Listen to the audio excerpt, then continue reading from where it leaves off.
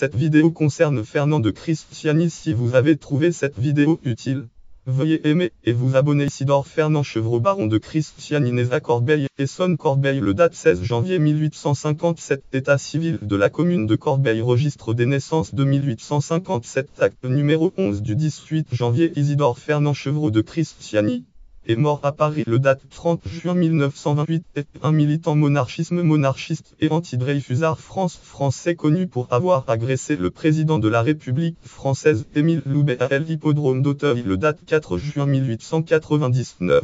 Biographie, famille et mode de vie. Le titre nobiliaire de Fernand Chevreau Christiani est dû au second mari de sa grand-mère, le Charles-Joseph Christiani, général Christiani, créé noblesse d'Empire, baron d'Empire en 1810.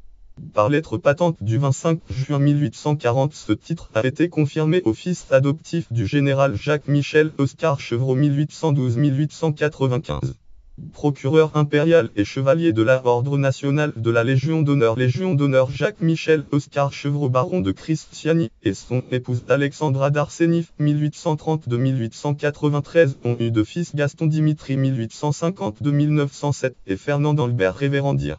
Annuaire de la noblesse de France des André Borel d'Haute-Rive vol. 56 Paris 1900 p. 187-188. Gustave Chédes-Ange, dictionnaire des familles françaises anciennes ou notables à la fin du XIIe siècle, T10 Chauchu, Èvre 1911 p. 312. Ces derniers grandissent au numéro 20 de la rue de l'Arcade à Paris. Menant une vie de rentier l'intransigeant 15 juin 1899 p2 et le rappel 15 juin 1899 p1. Selon ces articles, Christiani aurait déclaré être âgé de 33 ans lors de son procès. Il en avait 42. Et de sportsman passionné par l'escrime et la chasse, mais aussi par les sciences et les œuvres d'art, qui collectionne. Fernand de Christiani appartient au le cercle de la rue Royale, le cercle de la rue Royale, cercle de la rue Royale, baron de Tully, annuaire des grands cercles Paris Lavure 1897 p. 172. Puis au nouveau cercle de Lyon, nouveau cercle annuaire des grands cercles Paris Lavure 1925 p. 96. Agression du président Loubet, fichier incident d'Auteuil, petit journal 1899 6-18. Vignette gauche, l'agression vue par Henri Meyer, illustrateur Henri Meyer, supplément illustré du Le Petit Journal quotidien, petit journal 18 juin 1899. Malgré une réputation de bonapartiste jolie, p. 470, note 88. Le baron Christiani prétend ne pas occuper de politique. Il est pourtant mêlé à l'agitation anti-dreyfusarde. En effet, le dimanche 4 juin 1899, Christiani fait partie d'une foule de 100 à 300 anti-dreyfusards plutôt issus des cercles monarchistes, jeunesse royaliste, groupe de l'Île Blanc et bonapartistes, qui ont décidé de profiter de la présence de Loubet au Grand Stiple Tcheyeuse de Paris, Grand Stiple Tcheyeuse à Auteuil, pour y manifester leur hostilité à l'encontre du chef de l'État. Ce dernier est en effet favorable à la révision du procès Alfred Dreyfus, révision que les chambres réunies de la Cour de cassation Cour de cassation viennent de permettre grâce à un arrêt rendu la veille 3 juin. Fichier arrestation du baron Christiani, monde illustré 1899 6-10. Vignette l'arrestation du baron, Le Monde illustré 10 juin 1899. Au pesage, des cris hostiles sont proférés entraînant l'intervention des agents de police puis une bagarre. Au bout d'environ 30 minutes de confusion, la brigade présidentielle laisse un court moment Loubet sans protection afin de dégager Émile Touy, chef de la police municipale.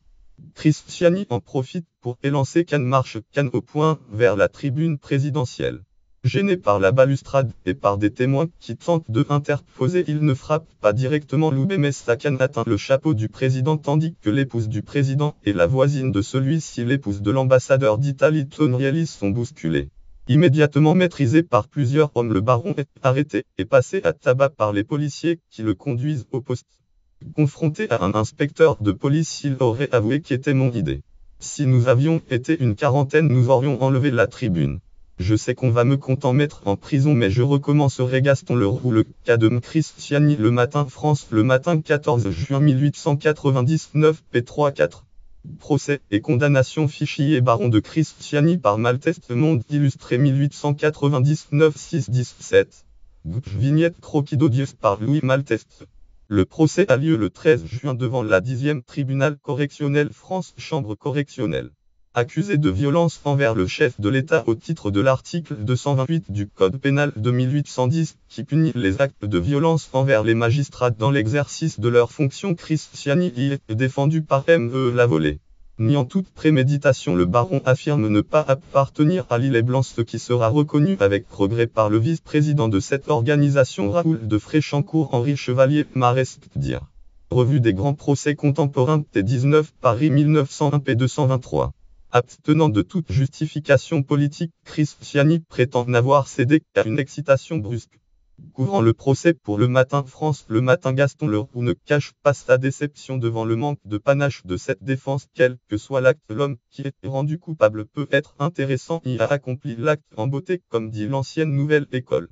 Mais le monsieur qui a fait le geste des justiciers ou des criminels devant un chef d'État et qui vient ensuite bégayer des explications imbéciles et des remords enfantins, n'est-ce pas intéressant à exhiber dans une plaidoirie? Il est grotesque. Le procureur de la République Feuilloli requiert 5 ans d'emprisonnement, la loi prévoyant 2 à 5 ans de réclusion, condamné à une peine sévère de 4 ans de prison. Le baron est transféré de la prison de la Santé à centre pénitentiaire de Fresnes, celle de Fresnes, le matin 1er juillet 1899, p2, où il passe son temps à lire et à peindre l'Univers, journal L'Univers, 26 mars 1900, p2. Lors de sa condamnation, plusieurs observateurs ont estimé qu'il serait grâce droit français gracié par Loubet dès le 14 juillet 1899. Il n'est cependant libéré que le 24 mars, Joly, p. 473, au moment où une volonté politique d'apaisement tente de mettre fin à l'affaire Dreyfus.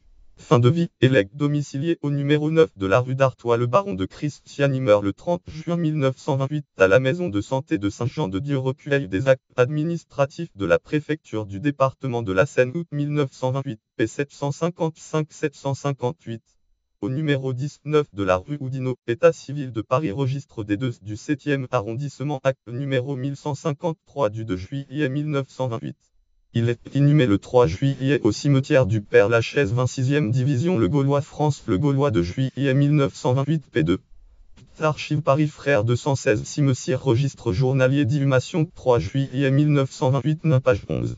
La collection d'œuvres d'art du baron de Christiani est léguée au musée du Louvre, qu'elle rejoint à partir de 1929. Bulletin des musées de France, novembre 1930, p. 243.